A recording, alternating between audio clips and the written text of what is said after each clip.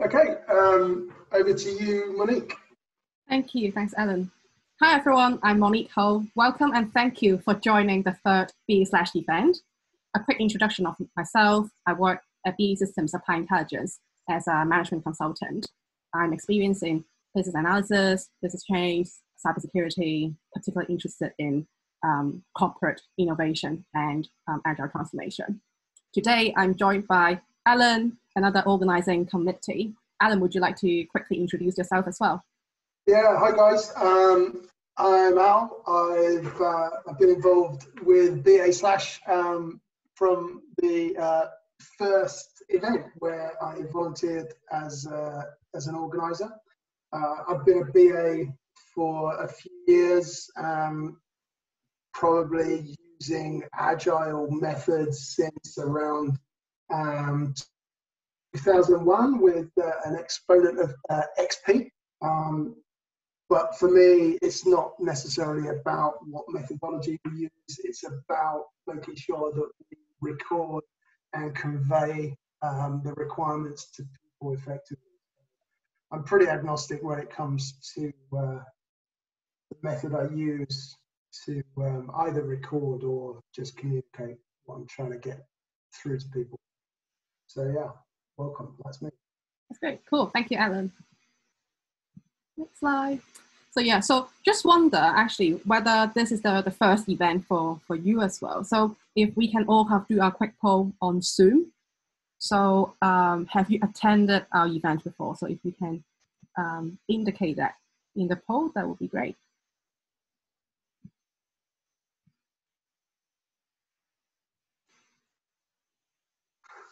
This one is probably a little bit previous. I should have put this on two different slides, so if you could just answer the first question, that'd be great.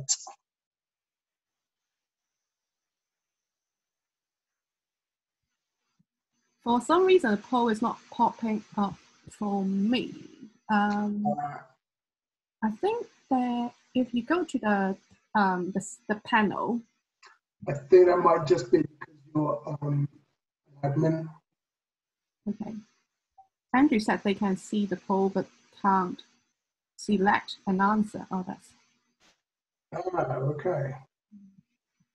Let's see what happens. Yeah, for some reason that hasn't worked. Let's try again.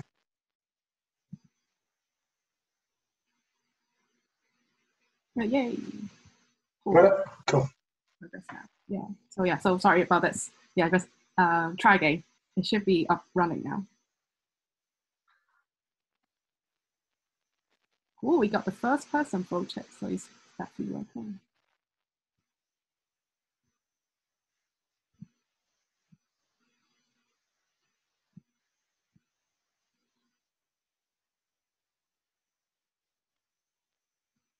Oh. We got about 50-50 at the moment. So I'll leave the poll open while I just kind of introduce BE Slash as well. So for those who have joined BE Slash events before, you may have heard of the story about why I started BE Slash group to offer some no cost but high quality events. And the other reason of setting up BE Slash is that world, technology landscape, business models, they are all evolving so quickly that the needs of roles in general in organizations are changing as well. So it's really important that you and me proactively equip ourselves to ensure that we got the latest insights and techniques that we can add value to your roles, your projects, and stay competitive as well. So BE Slash is a community for everyone. So do spread the word with your contacts, tweet us, follow us on LinkedIn and on YouTube and all these. So to date, I actually checked just now. We have, let me do a drum roll. We got 260 plus sign up to BE Slash community. So thank you very much for your support so far, and let's grow the community stronger together. So a few housekeeping points. So the first one is you will receive the slide deck as well as the recording of this section. So rest assured, don't worry about emailing us. We'll get it out to you as soon as possible. And your line is muted at the moment is because we are doing a recording of this section. So please feel free to unmute your line at the end when we are doing the Q&A. You can also put your questions in the chat box where Alan will be collating and basically asking the questions towards the end. Last, but as important, that you are very welcome to stay behind for our virtual social and networking. And you can meet other participants and chat about your day or have any questions on the work that you have at the moment as well. It's great that today we have Ed to talk us through some tips on user stories, a topic that's very close to heart of many of us here. Ed is my former colleague at BAE. If I use 3 hashtags to introduce him, they are number 1, debate. That's what Ed and me did when we first met at a business event. The second one, that's inspired. So you can talk to him about his story of learning how to write good user stories and also his patience. All these really inspire me a lot. And in return, I basically pass on my directness to Ed as well. The last one is about staying fit. So Ed is really good at keeping his exercise routine, and he would remind me to do so as well, because sometimes it can get quite hectic at work and running events like this and forget about how exercising. So yeah, so pick his brain on what's the best exercise that he would recommend to you as well. Without further ado, I'll hand over to Ed to share his learning on user stories. Here you go, Ed. Thank you very much, Monique. I've never been described by hashtags before. It's the first time for everything. Let me share my screen. Okay, I think that should be sharing for everyone. So before I kick off, just a bit of an introduction to what I'm trying to do here. So I've been on various projects where user stories are used. I felt when I first started writing user stories many years ago, I didn't really know what I was doing. And I felt that a lot of people go into this, they see a lot of theory on the internet, they get a few lessons, but they don't actually understand how to actually make their user stories useful.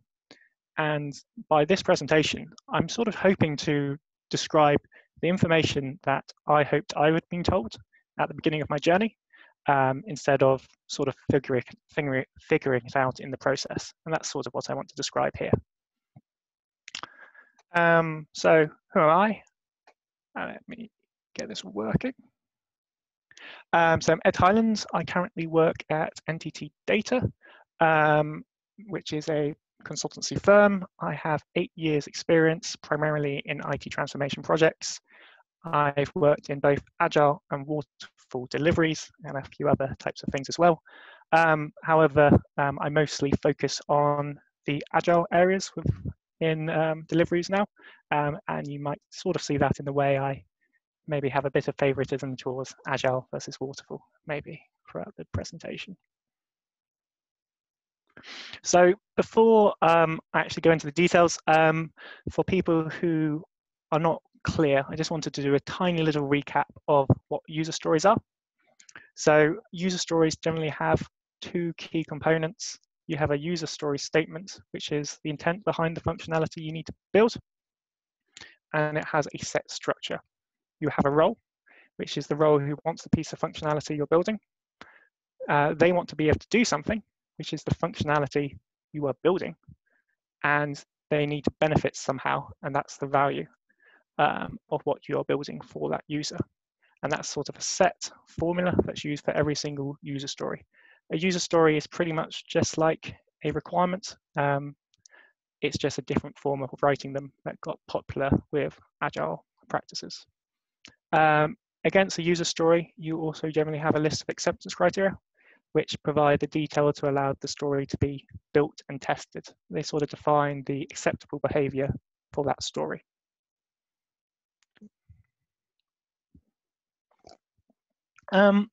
So this is what I think you would normally get taught if you were going to learn about user stories.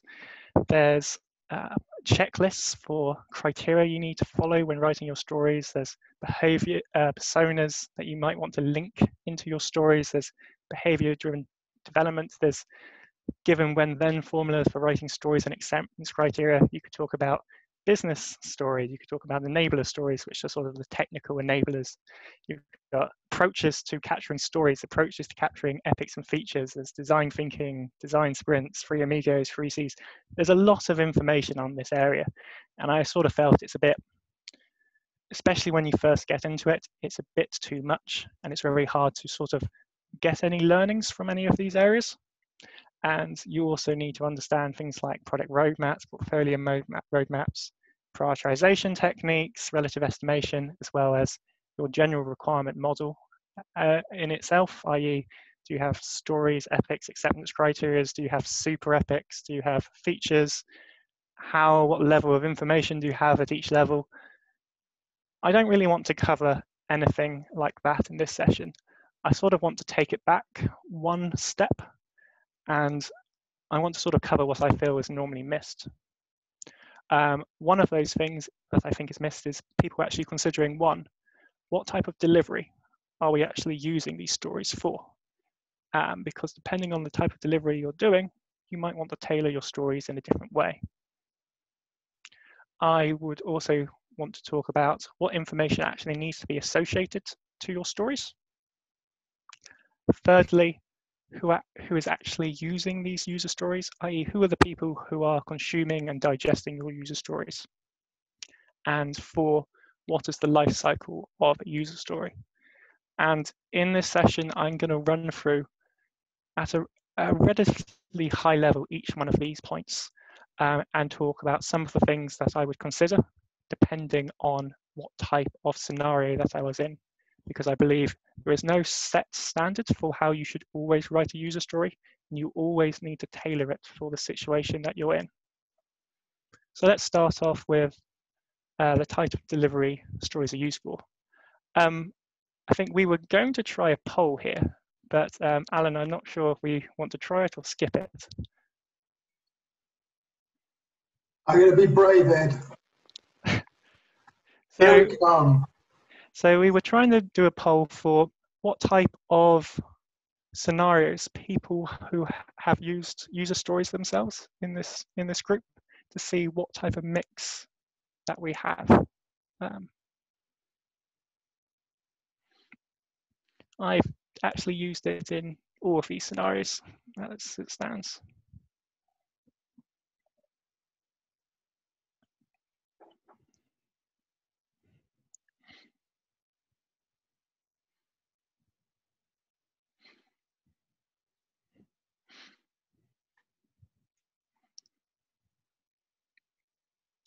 I think that's a good mix. It's mostly for Agile deliveries.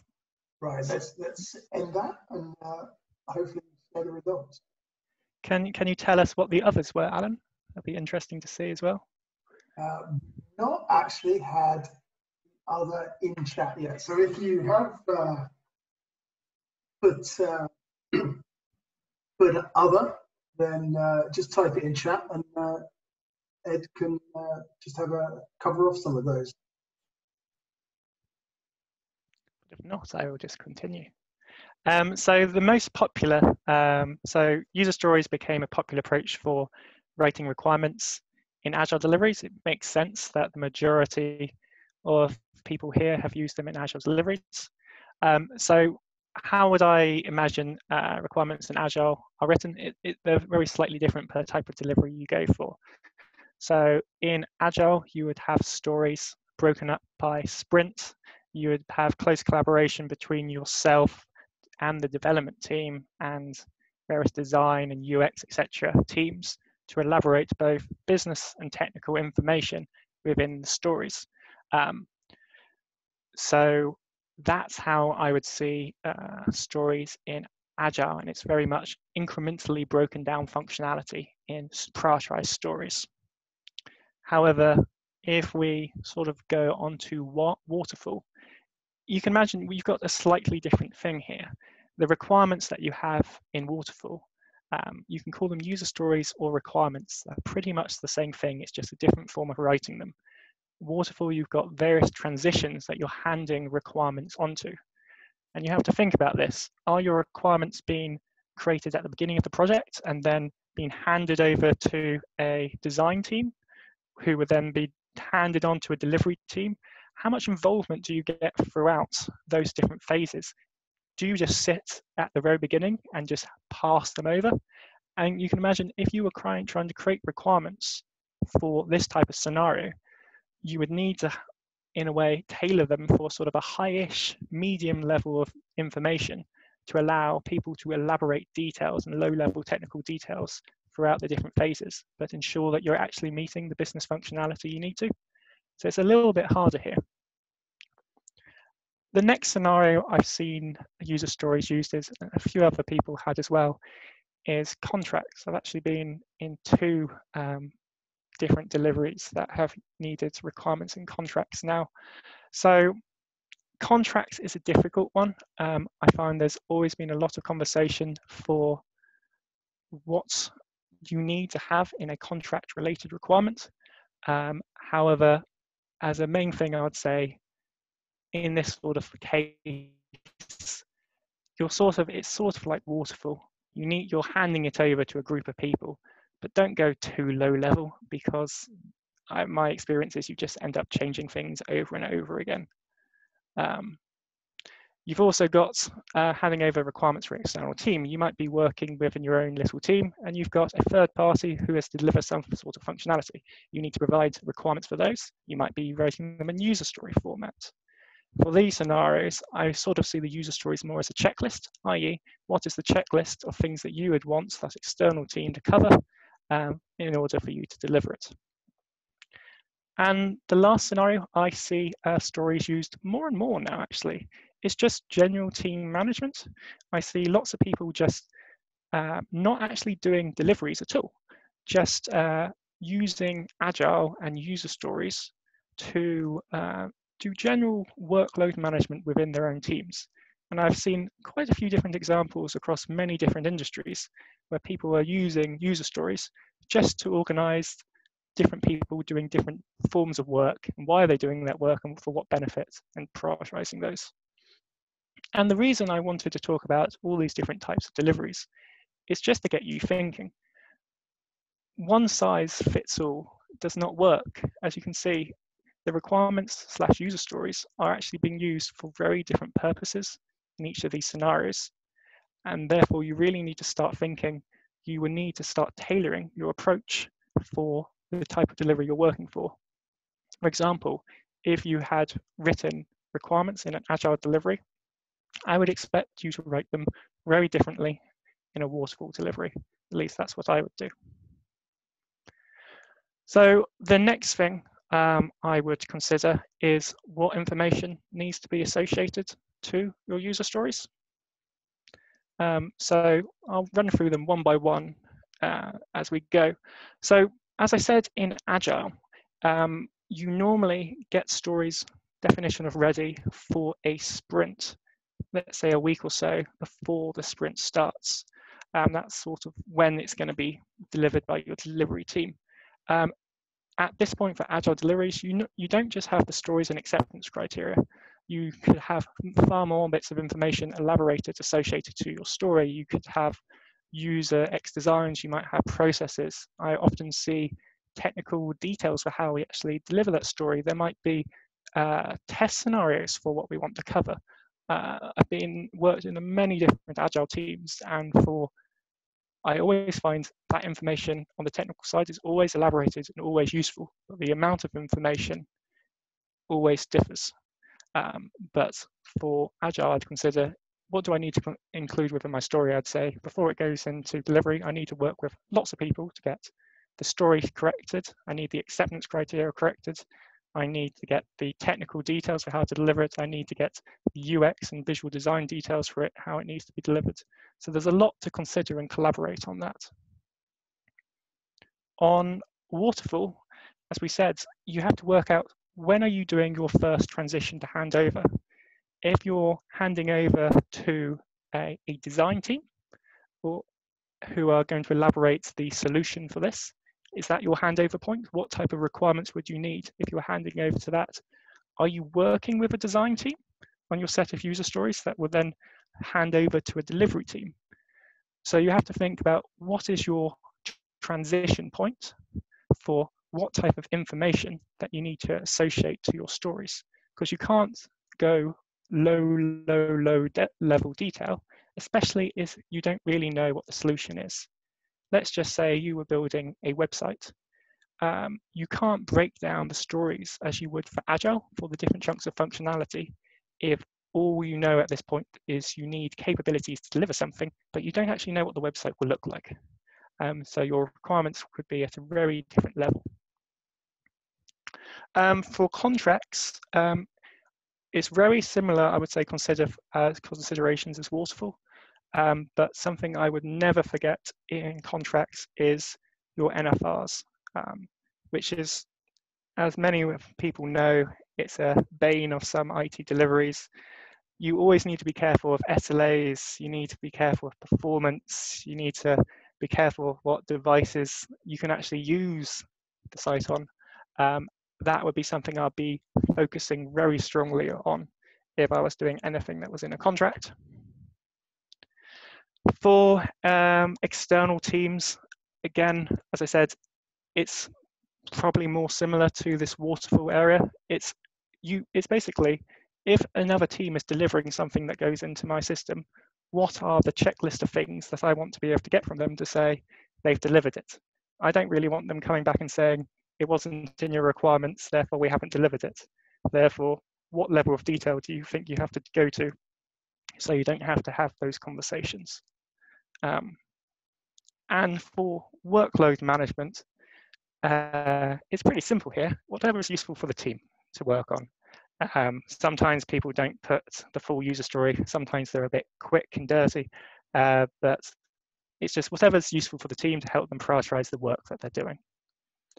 So that is the second thing I consider before I even started writing a single user story for a project I was on. The next area I would look at is who's actually using the user stories. So remember, you're not writing a user story for yourself. Generally, the user stories are for other people to use for various purposes. And requirements and user stories are used differently by different user groups, and they're all trying to get something different out of it. For myself, when I'm writing user stories, the main thing that I care about, that product managers and business stakeholders care about is the scope clear? That's one. Do I know what I'm getting? Is the scope prioritized in those stories? And that's really all I care about in the stories that I have. Just thinking about myself. Do I know what is prioritized? Does the business know what they're getting? Is everything in the right order? But that's not what everyone else cares about, and therefore you need to tailor your stories so it's actually useful for everyone. For example, testers, they need to know how to actually test the functionality. Do they have enough information to actually test each story is delivered? Is each acceptance criteria clear enough for someone to actually test and tick it off? Do they understand the various scenarios that they may need to test in order to make sure your product actually works and all the bugs are actually found? For developers, they need to be able to understand clear, discrete areas of functionality that they can build. They don't want to have multiple overlapping stories where they're sort of guessing what they need to deliver. It's probably one of the reasons I dislike waterfall slightly, is because I generally find from experience and from talking to people, if things aren't clear, developers generally just guess, which doesn't happen as much in Agile, which is one of my preferences. Then you go to the UX visual designer side. So what do they care about? They don't want to know the solution. They want to know what is required from the user. What are the key things the user needs to do? But they don't want to know how it's done. And that's a very clear thing on the user stories and acceptance criteria.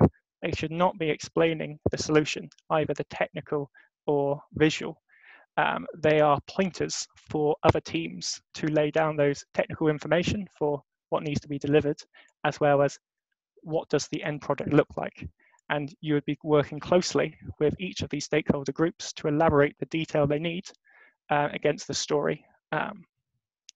And the last key stakeholder I normally consider is the architects or the technical architects that you'll find. They are the people who are looking at the high-level solution in general. They need to understand, in my head, why is functionality needed? What are the priorities? Because based on if functionality is needed or not needed, or if we need to do something slightly differently, or it's not very high priority, you can think about, are there different solutions that we can deliver that will give some of the business needs, but not all of the business needs? But based on prioritization and what we need to deliver as part of this project, that would actually be more sensible for the business. So that's what I find a lot of architects care about.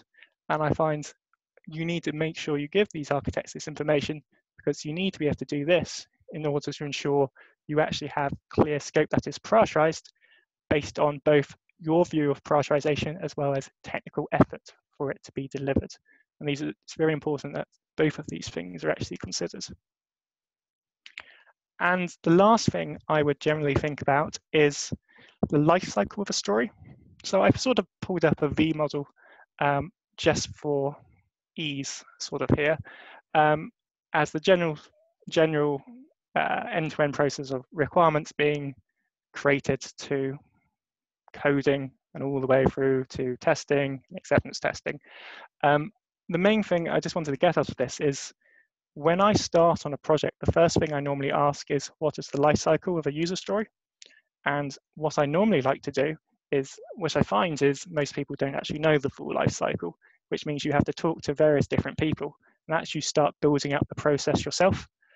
And by understanding the process that a user story goes through its life cycle, you can then also work out who are the people who are needing them, which helps you understand how they're being used, as well as who uses them for, therefore, what information needs to be in them. And some of the questions I would generally have in this area are, when do stories become static? And it depends a lot on the delivery type, but it also depends on the project you're on. For when do your stories not change? And are the processes that stories get changed later on? What if you're delivering something wrong? What happens then? Sort of understanding that sequence. Who is involved in the elaboration of the story before it becomes static? It's all important to understand who should be involved and when. There could be many stakeholders. There might be just a few, but you need to understand clearly who's involved in that life cycle process. Then how is the development team actually using the stories? Sometimes they might be taking the stories and creating a separate document to create them. It's not my ideal preference, but unless you know how they're using them and what they actually need from the stories, how could you actually tailor it for what they need? Then who is testing the stories? Sometimes it's part of the dev team, sometimes it's part of a separate team. If it's part of a separate team, how much insight and interaction do they have with the dev team? How much interaction do they need with people who created the requirements so that they actually understand what needs to be delivered? Are the stories being used for UAT? Or is something else being used for UAT? Are the stories being used to create user guides? Sometimes they are, sometimes they're not. And finally, are we mapping stories to releases? How is our release capability related to our stories? Can we toggle on and off functionality so that we can release some stories, not others? It's all of these questions that I'll be trying to answer to make sure that the stories that I write and the stories I collect are tailored to the scenario that I have. So my key takeaways here, I'd say, is one, there's no perfect set approach for how you should document user stories and what level of detail you need.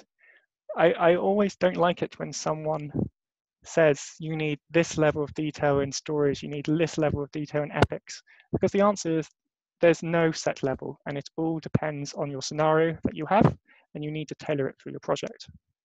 And that's sort of my second takeaway. You need to consider your situation you're in, and you need to tailor the approach to writing user stories based on those 4 main points that I brought out. Before you start considering all the different other approaches for how you write stories or capture stories or invest models or story mapping, you need to consider the situation you're in and what you need to capture and why. And my third takeaway would be you don't get things perfect straight away. There's a lot of people to engage to get things right. And that would be, therefore, you need to be able to iteratively improve how stories are being documented.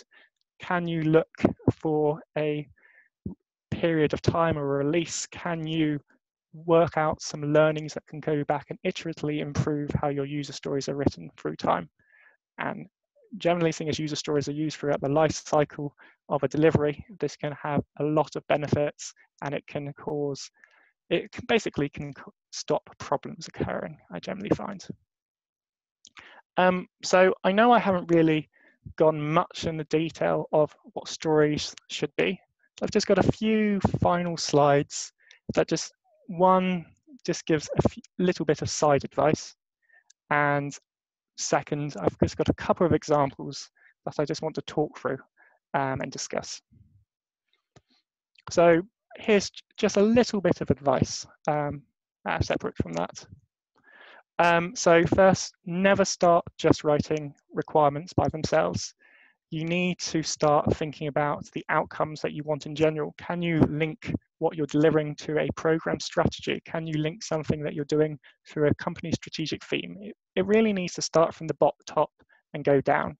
Never just start writing requirements down here, because how do you know if what you're building and what you've got down here is actually useful? So I'd start on the top level structure and agree it, and then you can get to your low level user stories when you've got the clear outcomes and scope of what you want to do. My second point is follow INVEST criteria. So if you do not know what that is, INVEST stands for I is independent, N is negotiable, V is valuable, E is estimatable, S is small, T is testable. Glad I actually remembered that. So every single story and acceptance criteria, I would actually say, especially in the earlier time of your career of writing stories, look at every single one of these points against every single one of your stories and acceptance criteria. It's what I did at the beginning, because I actually learnt the hard way of what happens if you do not follow each one of these. It just causes you problems. I sort of do it naturally now, but it's something that it's very important to check. And if you were ever going to review stories, it's a very easy list that you can check every single story in AC against to make sure it's got a good level of quality. Third point is, do not have long, complicated story statements. Be short and concise. No one wants to read massive, long sentences. Keep it snappy. What the user wants, who the user is, what the user wants, and why. Don't make it long and complicated. If you need other information documented against the story, sometimes I've written scenarios against the story just to give a bit more context of the history and why it's needed, but I wouldn't put it in the story title. It just gets a bit bloated. So point number 4, between 2 and 8 acceptance criteria per story. Any more suggests a story is too big, or any less, it suggests a bit of ambiguity. Another good reason between this number is you've generally got 7 plus or minus 2 is what people can hold in their short-term memory.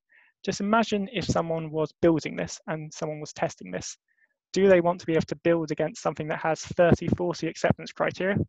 Or do they want to build something that they can say, this is a discrete piece of functionality with around 7 acceptance criteria, which I can pretty much hold in my short-term memory.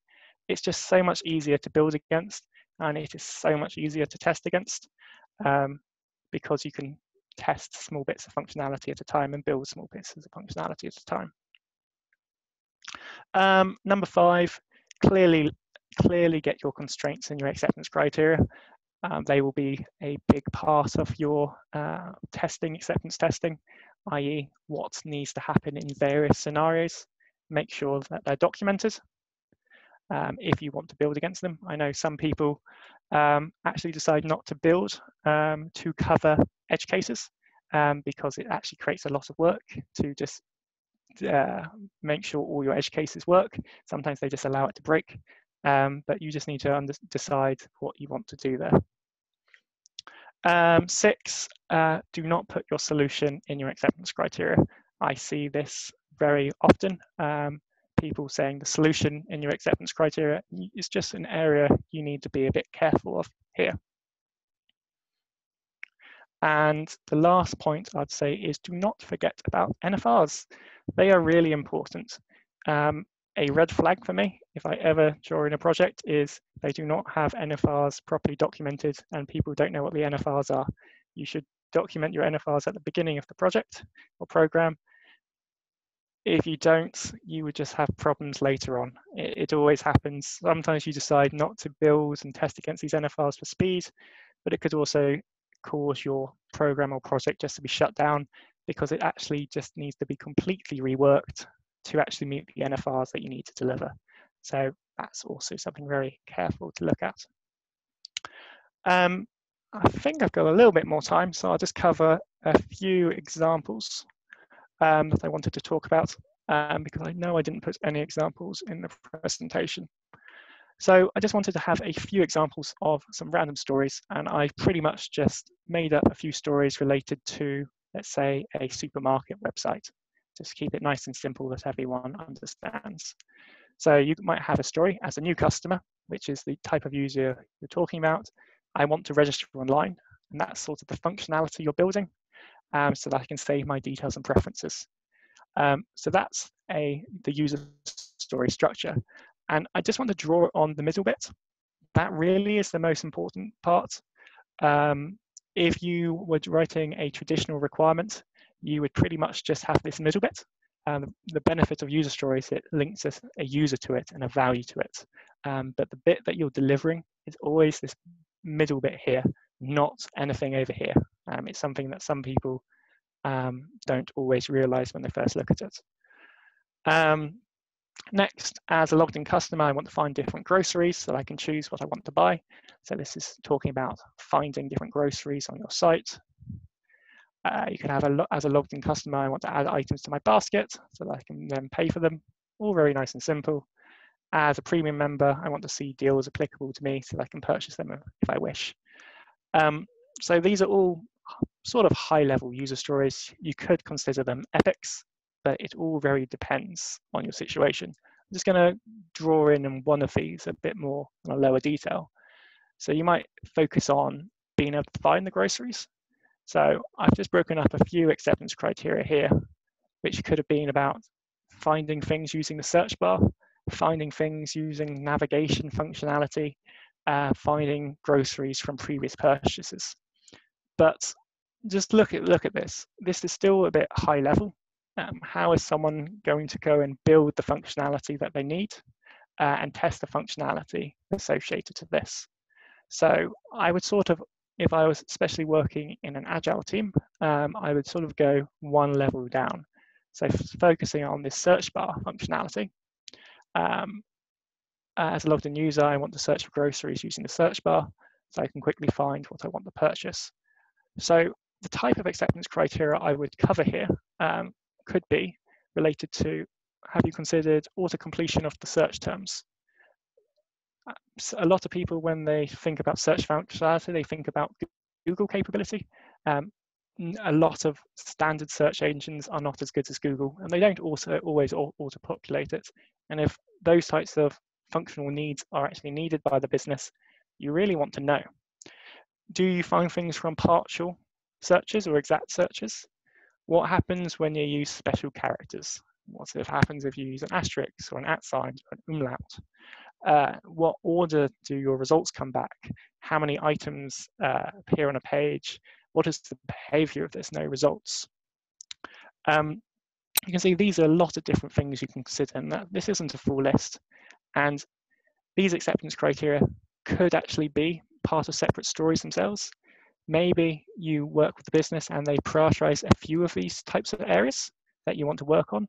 Maybe you have a story that deals with exact searches first, and then maybe in a later release or a later delivery, you work on the partial searches. It's all about prioritizing the functionality that you need in appropriate user stories and acceptance criteria. And I was hoping these 3 slides would just get a little bit of a view on how some user stories and acceptance criteria could be structured and some of the things that you would need to consider on them.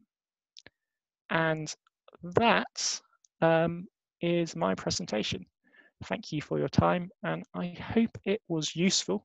As I said, it's sort of the type of things that I wish I had been told when I first started it, but I do understand I haven't gone into a lot of detail for actually collecting the stories themselves. That would sort of have to be picked up maybe in a later session by someone else. Thank you. Oh, thank you so much, Ed, for sharing this. And you mentioned the kind of linking the user stories to strategy, the themes, really checking every single story against how the invest model. I think that those are very good tips. And I really like you mentioned that we need to understand who will be using our user stories, because I think as a business analyst, we talk a lot about, we have to be user-centric. So I think we have to demonstrate it, not just at the kind of solution building level that we build a user-friendly solution. It's also about how we can make sure that our user stories are friendly to the users of the user stories. So, yeah. Correct. Well, thank you so much. And I think we have got quite a lot of questions, Alan. So would you like to go first? Okay, yes. So, plenty of questions. Some tough ones for you, Ed. Oh, God, I can't wait. Monique, feel free to jump in, and there's functions in Zoom. So if anyone has got comments, put a hand up and we'll try and bring you in as well. So if we kind of go back to your different scenarios, the other was converting normal requirements to a user story. Ah, wonderful. So I guess from that we're talking a kind of traditional waterfall requirement into a story. Yep, I can imagine doing that. I can't remember if I've ever done it before.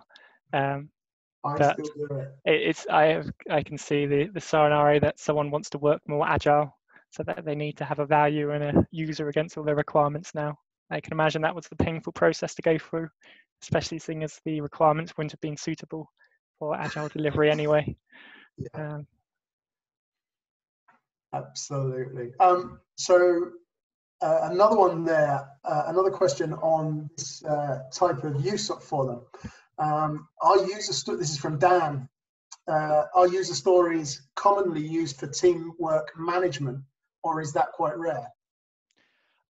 So around a few years ago, or 3, 4, 5 years ago, I started hearing about in sort of conferences, webinars, people using it in various scenarios. My favorite was someone using it in some area of the NHS to sort of prioritize a bunch of changes that they needed within the NHS.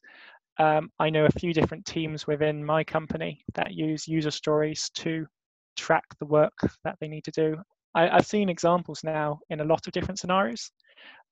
So the answer is it used? Yes. Is it used everywhere? No. But I often see it used in projects where you need to track your deliverables each sprint on each piece of work, and how do you manage that effectively?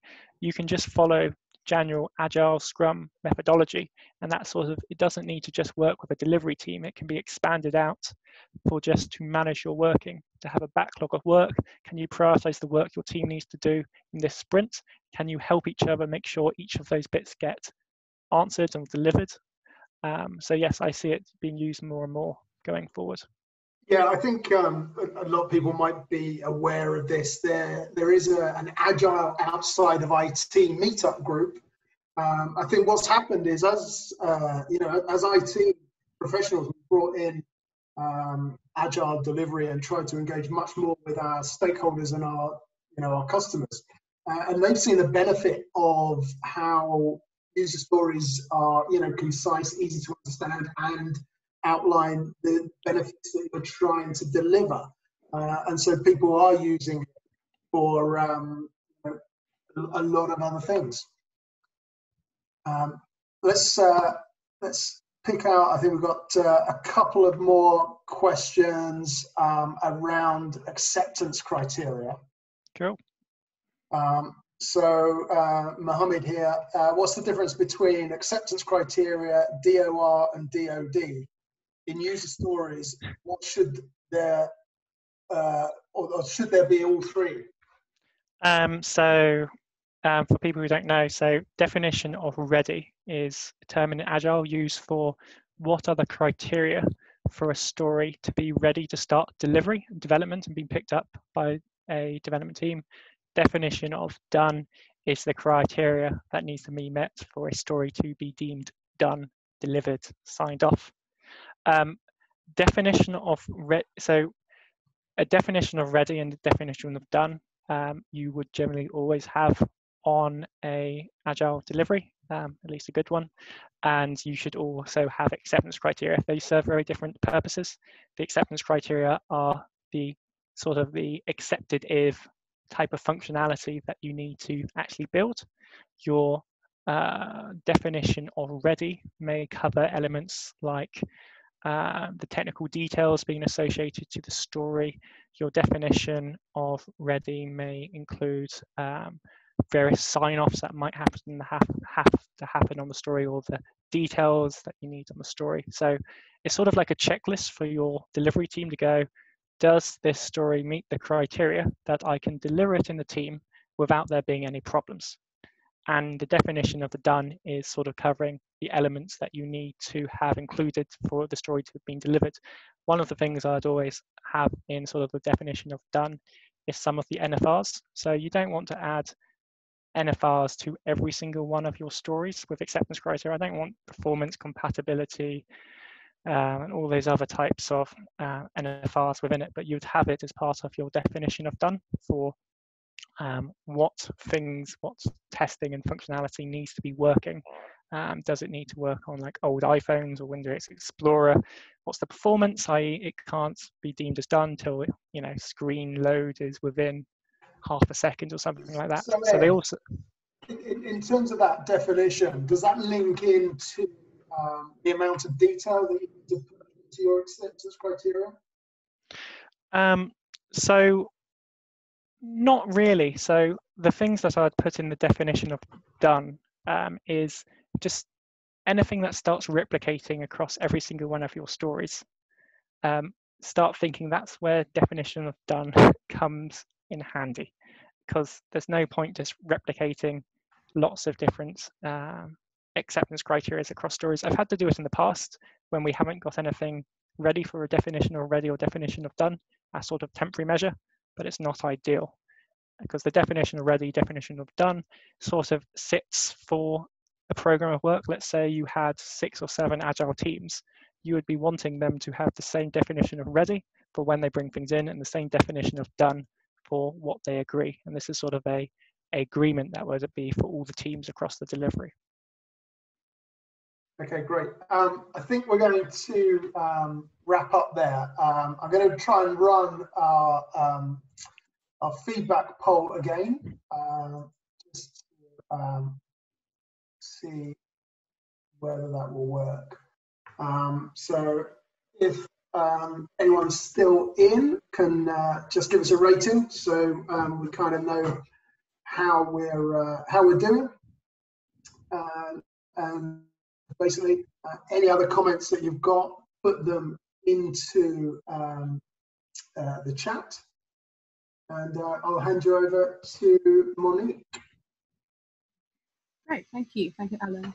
Yes, and while you are doing the feedback, the poll, do stay in touch. So we've already got the next event lined up for you. So that will be the end of July on product ownership in a safe environment, which is a topic that people are really interested in terms of product ownership as well as kind of the safe environment.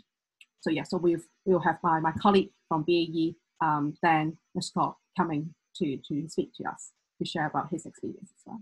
Yeah. And last but not least, the usual promotion that please join us if you are interested to organize events for your fellows here, or suggest a topic, or nominate your colleagues to present at BA Slash to bring more insights and knowledge to your fellows here. So do contact us. And if your company would like to sponsor our events, they're very welcome as well.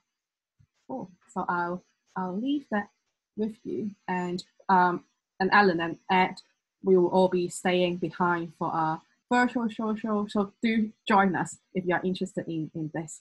Otherwise, I'll wrap up the day and stop the recording. Yeah, but thank you so much for joining us tonight, and hope you have a really good evening. And thank you, Ed. Really good presentation. Great to see some context around user stories and real life use. Yeah, it was fun to do. It was fun to do. Cool. So if anyone wants to join us, feel free to unmute, switch on your video and say hello. Thank you all. See you later.